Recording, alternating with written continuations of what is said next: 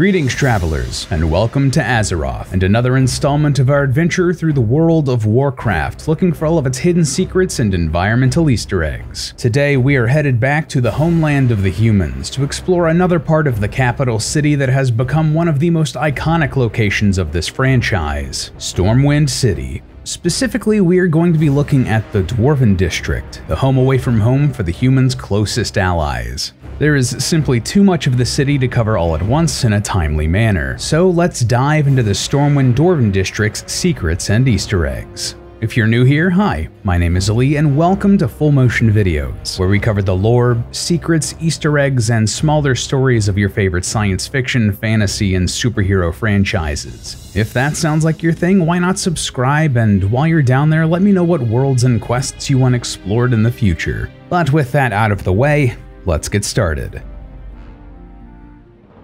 In the canals to the left of the entrance of the Dwarven District, here on your map, you'll find Colton Smith, one of several fishermen working in these waters. Now, there isn't much of note about him. You can't talk to Smith or interact with him in any way. That being said, he is one of the only fishermen named around the city's canals, so I figured there was something up with him. I have found several small fishing businesses with a name similar to Colton's, but nothing obvious enough that has me definitively pointing to it. Alternatively, Smith could be named after Colton Smith, an American mixed martial arts fighter of the same name. Hell, he could be named after someone that a Blizzard employee personally knows. Either way, it's odd that he's named, and I just wanted to point it out.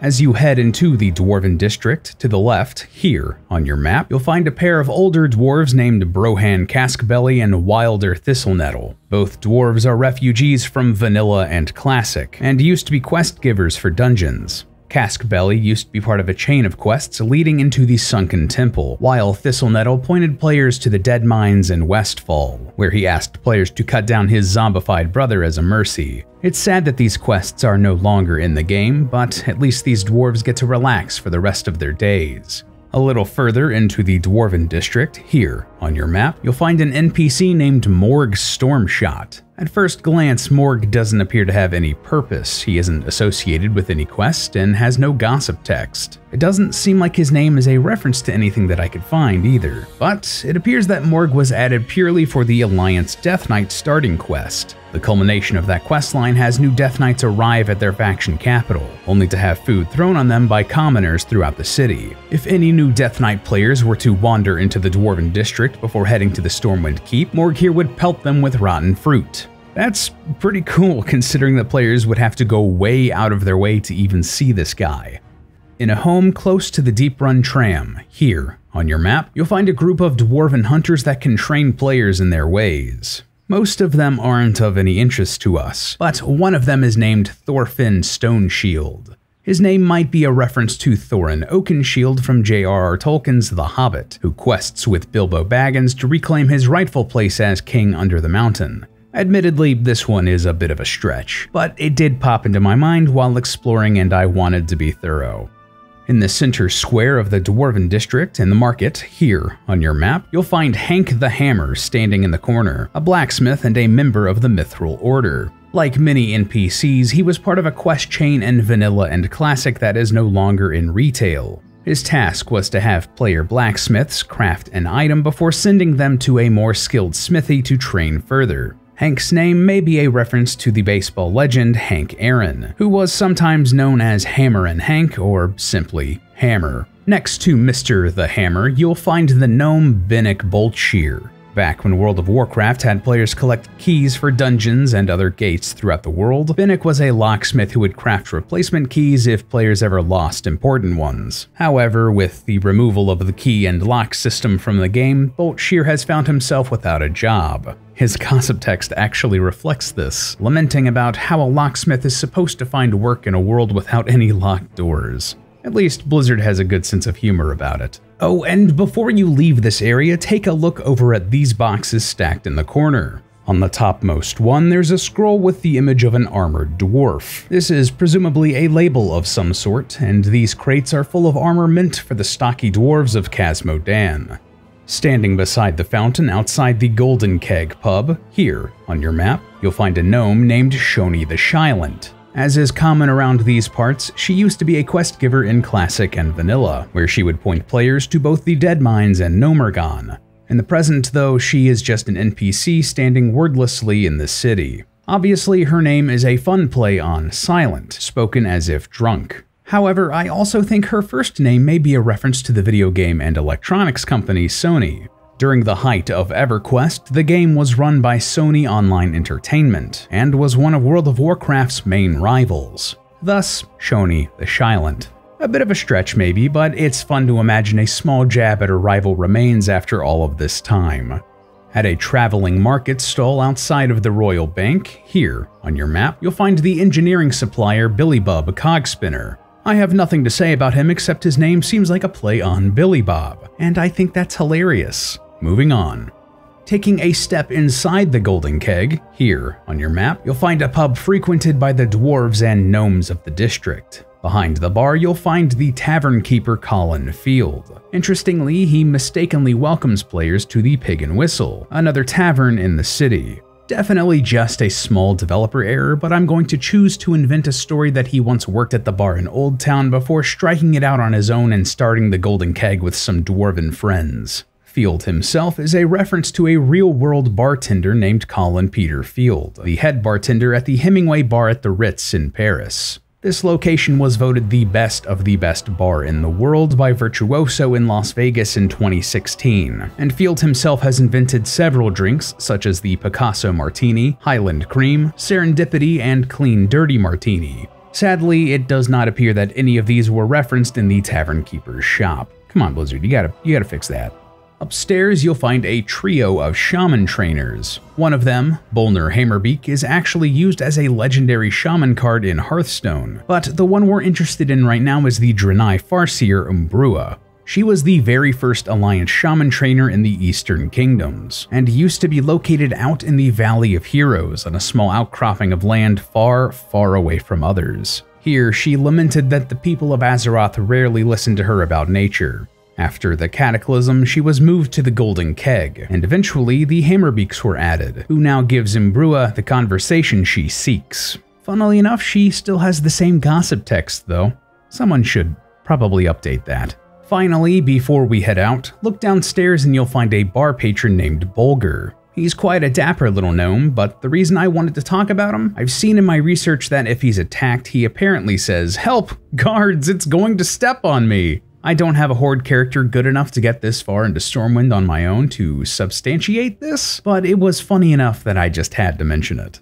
Next door, here on your map, you'll find the Royal Bank of Stormwind. Just like the Counting House in the Trade District, there are tons of small details here. Scrolls and wanted posters and quills and gold, and that's just awesome. Additionally, just like the Counting House, if you combine all of the first names of the bank tellers, you'll find that they are references to real people. Jamie, Lee, and Curtis Crester are references to the actress Jamie Lee Curtis. And Leslie, Anne, and Warren Wainwright are references to Leslie Ann Warren. Also, there is no doubt in my mind that the banker in the back, Phineas G. Bankworthy, is in part a reference to bank alts. He is named and dressed in a way that many players would solely design a character used only for bank slots. Love it. In the Dwarven District auction house, here on your map, you'll again find a room adorned with tons of items being sold. In a lot of ways, it's similar to the auction house in the Trading District, but the environmental designers here decided to make the items here fit more with the setting. Instead of general goods, most items seem to be products that the dwarves would be making in this district. Guns, axes, hammers, and swords mostly. There's even a globe of Azeroth, harkening back to the popularity of the Explorers Guild in Ironforge. In this room, you'll find auctioneer Hess. Though while I was recording this footage, he was a human, Hess is actually a worgen and will transform at times. Hess appears to be a reference to the author Hermann Hesse, who wrote the novel Steppenwolf. That book speaks about how people have two natures, the man and the wolf. So Hess being a worgen is a fitting reference. Additionally, we also have auctioneer Fitzgerald. It also crossed my mind that this could be a reference to the author F. Scott Fitzgerald, writer of The Great Gatsby, similar to the Hess reference. If that is the case, I figure that the third auctioneer here, Laufer, would also be a reference to a classic author, yet I could not immediately find any such writer in my research. It's entirely possible that I am simply uncultured swine, so please let me know in the comments if that is indeed the case. On the streets near the auction house, here on your map, you'll find a human couple sitting on a stoop, tinkering with some machine. The man's name is Riley Tidy, and the woman is Lefty Lucy. They are, of course, references to the saying, righty tighty, lefty loosey, instructions on which way to turn screws in the real world. Also, nice touch that they would be tinkering on a machine that would definitely require screws. Further along this street, here on your map, you may notice a giant sewer rat living under this big old keg of ale. The mob in and of itself has a comically large health pool. At the time of recording, he had 1.13 million HP and would take forever to kill. I believe this is a reference to the idea that there are giant rats living in the sewers of massive cities like New York, but honestly, let's just leave the big guy alone. He doesn't even drop anything special, and he's just a cool bit of flavor for the city.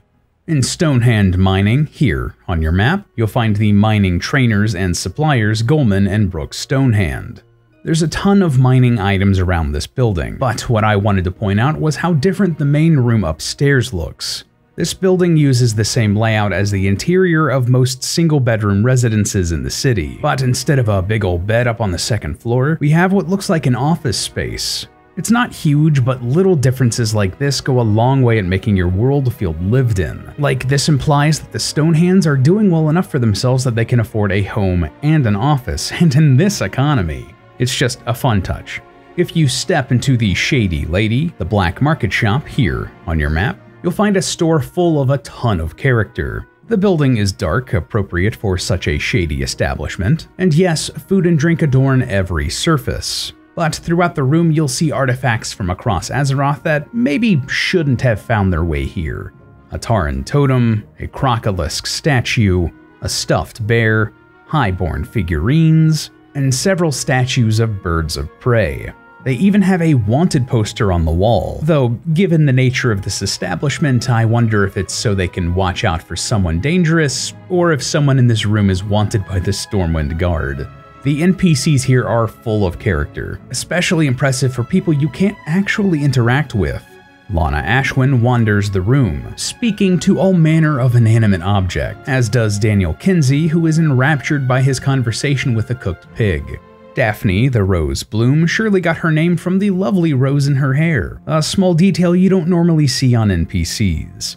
Near the bar you'll find Sean Copeland, in discussion with another man. Copeland is named after the real-world Sean Copeland, Blizzard's head of lore and historian supervisor. Fun that he'd be in here, surely arguing about the origin of all of these artifacts. Also, before you go, take a peek at the Shady Lady's owner and proprietor, Quincy Cutler. Yes, he seems quite professional and put together, but one look behind the counter? Sure, he's wearing finery where it can be seen, but he's basically in his underwear and sandals. That is hilarious. At the back of the Shady Lady, here on your map, you'll notice a door that opens out into the alleyway. Interestingly, this is the only way you can get to this area on foot, otherwise you must fly into it from above. This is a strange area known as Cutthroat Alley. There isn't a lot going on here. There's just some crates and barrels, trees and rats, and a single open door leading into a two-story home. There's nothing of particular interest in this building save an absurdly large bed, though this is the only part of the area actually labeled Cutthroat Alley. This part of the city has no purpose in game, but has been used frequently by roleplayers, both serious and rowdy. The large bed will make more sense when you think about it. I'm not sure if the developers at Blizzard had any intended purpose for Cutthroat Alley, but as it is, it's been in-game for over a decade and is basically only used for RP. In the canals of the Dwarven District, here on your map, you'll find a heavy weapon armor shop named Potts Plates. First of all, that's a cute name. Pots and plates, as in cooking and serving food. Now I'm imagining someone wearing cooking utensils into combat. Inside, you'll find the heavy armor merchant Allison Potts. Though I was not able to find a first-hand source for this, it's also relatively accepted throughout the community that Allison Potts is named after the partner of a Blizzard engineer, put in as a wedding present for the couple. That is incredibly believable, especially since Potts' character model was updated during the Shadowlands expansion to showcase the new ethnicity options, but was quickly reverted to her old model. I think that better representing a variety of peoples is 100% worthwhile in-game, but if this character was meant to represent a real person, that seems like the most obvious reason to change it back for me, especially since no one else was changed. Either way, it's a neat bit of history. There's another NPC in Stormwind named after a real person. The Stormwind stablemaster Karen in Old Town is named after a former Blizzard employee named Karen Baxter. She sadly passed away in 2010, but she lives on in-game. This is actually my favorite tribute that I've found in the game so far, and if you want to know her incredible story, check out my video talking about the secrets in Stormwind's Old Town. Or if you want something a bit more modern, check out my video talking about the time-locked town in the Dragon Isles. It should actually be gone by the time you watch this, so I wanted to make a video preserving the fun details in this time-locked area. Anyway, as always, thank you so much for watching, and until next time.